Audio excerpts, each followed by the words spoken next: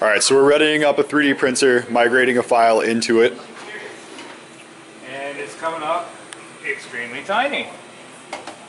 So the first thing we'll do is we'll hit place just to get it in the center of our workspace. Place button's up there. And it at least decided that yes, laying it down is the best. Because if it tried to print with the base on the bottom, you get all kinds of crazy scaffolding and have to peel it apart. But you guys definitely want that to be a lot bigger. So that's what the scale function up here is for. So you hit scale and it defaults to 1 because we haven't changed the scale. So let's make it twice as big. Hit scale again. And let's see if we can go one more. Again, scale it by 2. Hey, that's starting to look like something. Yep, now it fell through the platform, but you hit place again. Brings it right back to where it needs to be. So the place button will orient whatever is on the screen to the center. Yep, and if you hit it repeatedly, sometimes it turns, but this one it's happy where it is. Okay. Now if we wanted to print it standing up, that's what the rotate function is for. So you hit rotate, we're going to flip it 90 degrees in the y-axis, I believe. And so now it's standing up in the platform. Alright, so while we're at it, why don't we explain X and Y axis here? So the red line on the virtual build platform is the X-axis, the green line is your Y-axis, and the line that we can't see, but it is technically yellow in there, is the Z-axis. So if I rotate it on the Z-axis, it's just going to sit there and spin around. If I rotate it on the X-axis, it's going to stand it up on its end. Or lay it back down. Okay, Y-axis then. Because it spun around so many times. And obviously it's falling through the platform again, so we go to place. And it'll try and print it like that, but you're going to get all kinds of scaffolding down here. That could be a good time. And these probably won't be straight. So we're going to rotate that again in...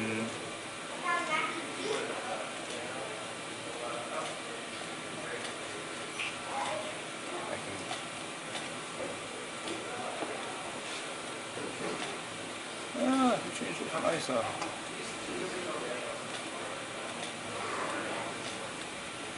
Taking these darn things to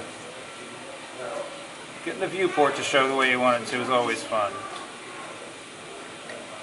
So that should be what we get. So you can compare that to the size of our build platform over here. So that should be about 3 inches wide and maybe 2.5 tall.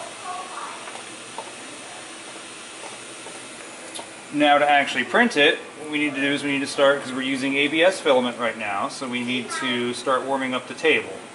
So you go up to the 3D print menu, you come down to maintenance.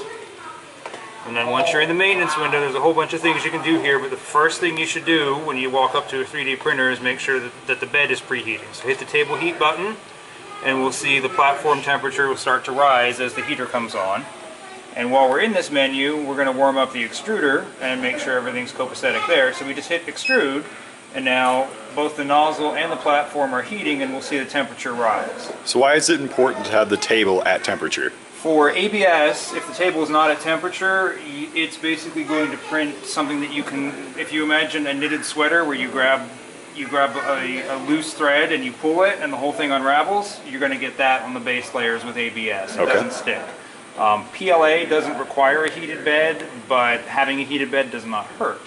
For these printers, what temperature does the bed need to be at? To start printing, the bed should be above 85 minimum.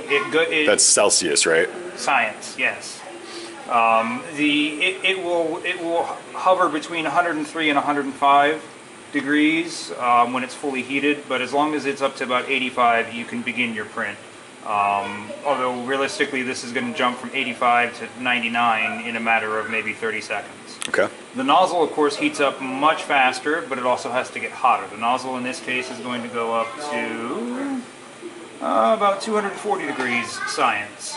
And then we'll hear some beeps and we'll start getting a little rope of test filament. The purpose of doing an extrude at the beginning of your print is to make sure that A, the extruder is going to operate, it's not plugged, and that it comes up to the correct temperature. Focus, camera, focus. There we go.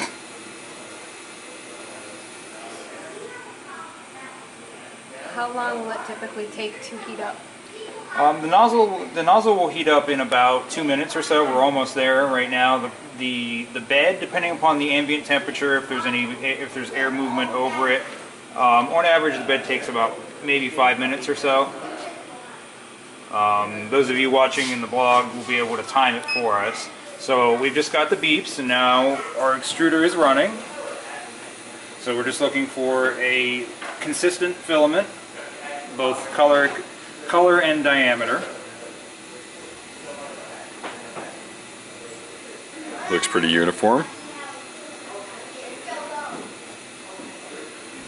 And we're also checking to make sure that our take-up reel is operating as intended. So all of our wheels are turning here, and that's going to jump in a second or two. This was your brainchild here. Yes. And it works far beyond what I expected. So now that beep is done, give it a second or two to start cooling down, grab the filament, pull it right out. We have some members who are coming your way. So now that it's done with the extrude, the nozzle temperature is going to start dropping, and that's fine because the nozzle heats up so quickly. We don't have to do any kind of preheat on that. The bed's already up to 50 degrees, so we're going to leave it preheating, and we're going to check our settings for the actual print on this. I'm going to lay this back down and always hit place to make sure that, because even though we laid it down, it might be sticking through the bottom, or it shifted it back onto center. And for this one, because it's got a perfectly flat back, this one doesn't necessarily need a raft. So we're going to try printing it without a raft.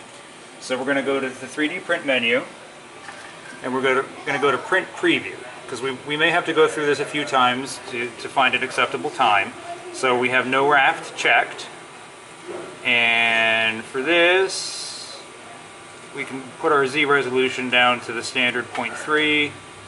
We'll set the maximum fill rate, and we don't have anything unsupported there, so this doesn't make a difference in this situation. But what it does change is how much of an angle you can have in your model before it says, hey, I need support. So if I set it to 80 degrees, the red represents the support, so it's going to put support under everything.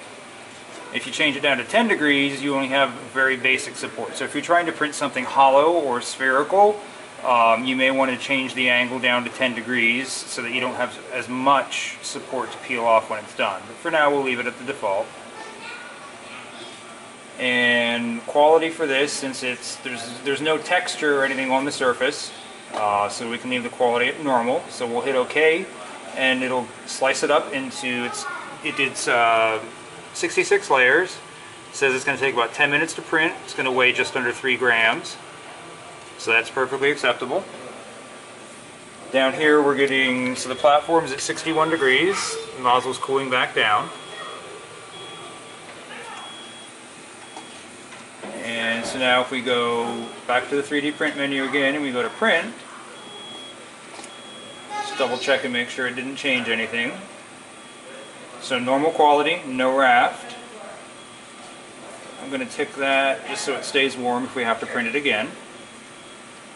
So it's slicing it up, and now it's actually transmitting the data to the printer. The printer won't start printing until the bed comes up to temperature, but as soon as that happens, it'll start rocking. How do you know what size to do, the 0.3 versus the other ones? The 0.3 versus that setting controls how thin each layer is. So if you want to do something extremely detailed, you would set it to a much finer Z height. The trade-off with that is it does take longer to print because it has to. If you set it to 0.2 versus 0.02 versus 0.04, it's going to take twice as long to print because it has to move over the same area twice to get the same stacked up thickness. Okay. Essentially, the difference you're looking at here is that this is only going to take 10 minutes, whereas Einstein here took almost 8 hours to print. Oh, okay. Because if you look here, the details are small, and if this camera would focus, you can kind of see how thin the layering is at the bottom. That's how tight the fill is in the. And does the bed have to be in a certain spot before you print? Essentially, when you turn the printer on, It automatically does the initialize, and it's parked in the home position right now, so I don't anticipate any problems. We'll know almost immediately when it starts printing if it's confused as to where it is, but.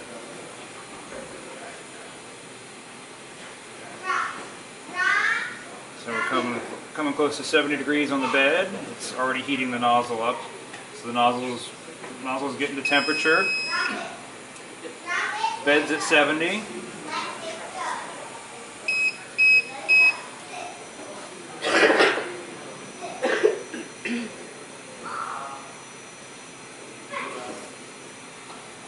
So you're not using a raft for this? Correct, because there's no need for support. It's literally just all base. So whenever there's support, that's what we'll Right. So for something like this, which only has a very tiny area on the bottom and it blooms out from there, the raft just keeps it from potentially getting knocked off the platform. Okay. Thank you.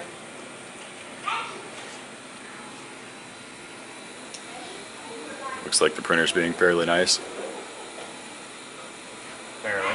Although I do see that it appears to have rendered a raft underneath it. Even though we had no raft checked. That might just be a glitch in the software. How do you know it's the raft? Is that the lines? The extra cross hatching Yeah. around it.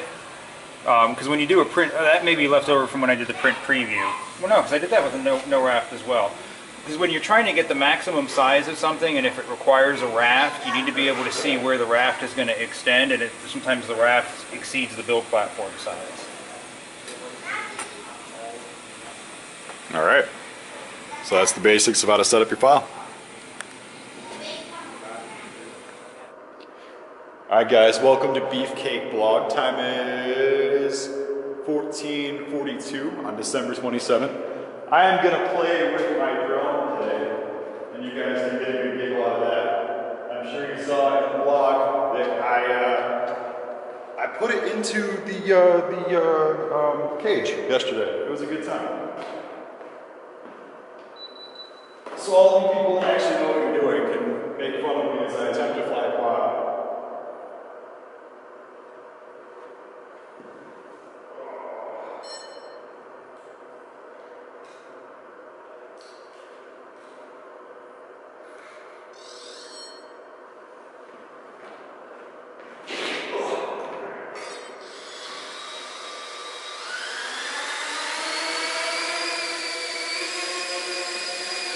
So I'm flying a 200 QX, which, according to Captain, is kind of like a beginner drone, which is probably a good thing because I have no idea what the hell it is. And I'm flying with the most degree stability and agility, but honestly, I don't think I've been anywhere near anything more stability yet, so it's going to be for a while.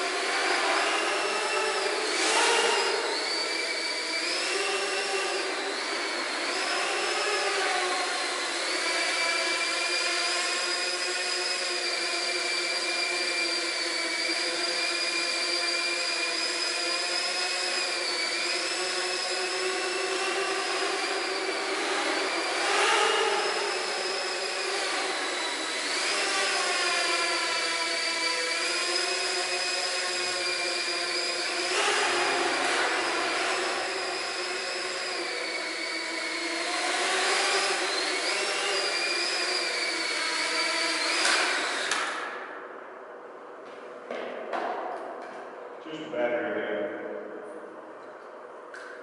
At some point, Captain's going to see this vlog footage. He's going to yell at me because, you know, batteries are supposed to stay in things. Also,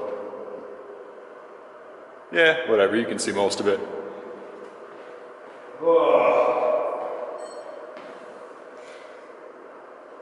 So people out there in Boden, I have a question for you.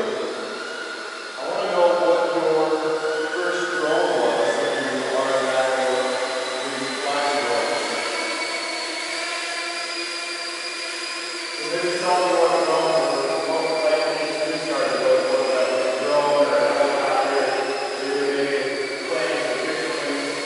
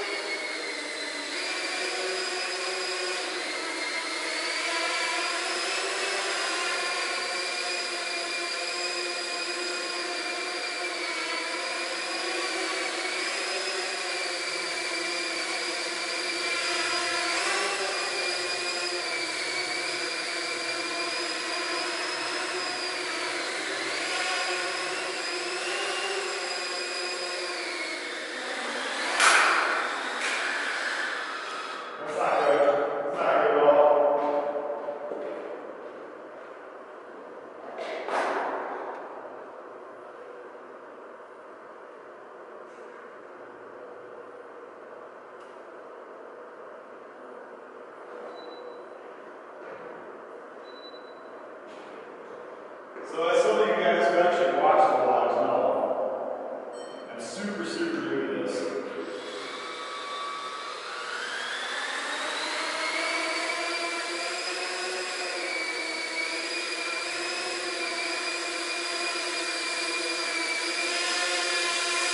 Captain's gonna yell at me for this later. I'm cool with it though.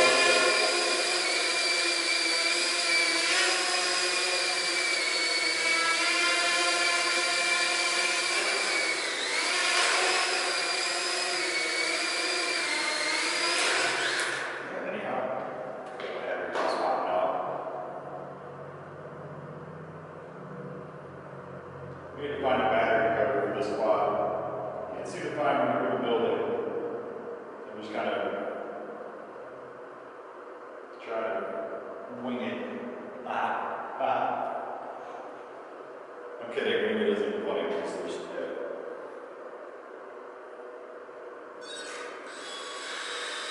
as much as I've practiced, which honestly is not much over the last few days that I've had the quad, I am awful with the rudder system. So me trying to actually do that is really useless.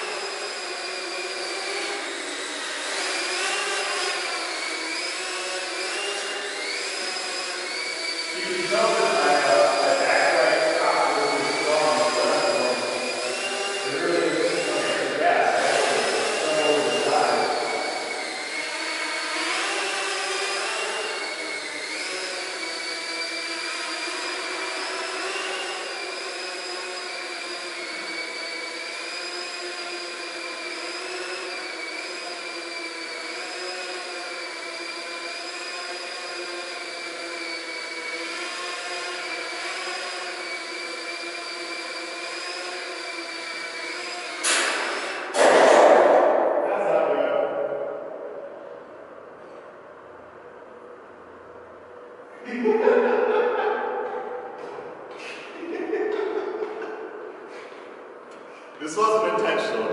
I was not aiming for the second rung down the scaffolding. I was really aiming for the top rung, and man, that didn't happen. I'm gonna go show you guys what I've done.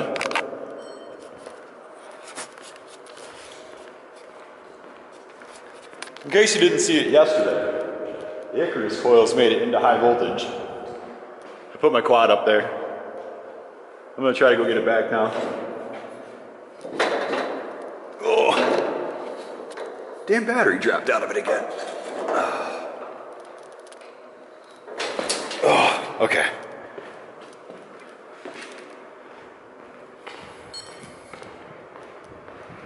See if I can set the camera on the thumper table here. Shouldn't be too bad. Maybe see if I can get the framing right. And oh yeah, that's better. See how much better these things are.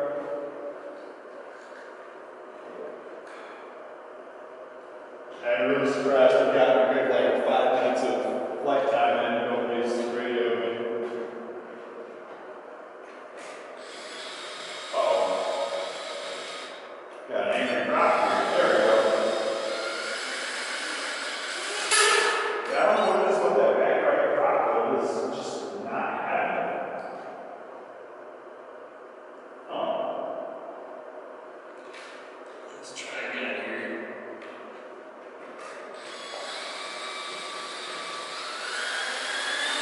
There we go.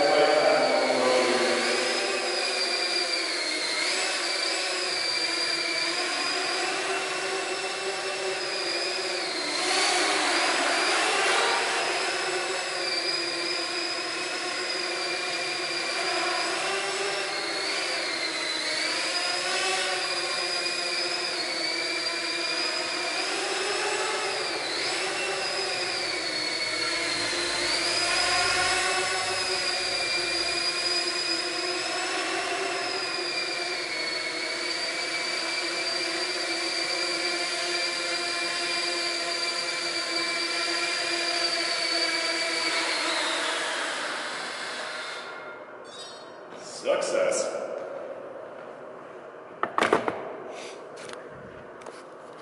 All right, you guys, we're back.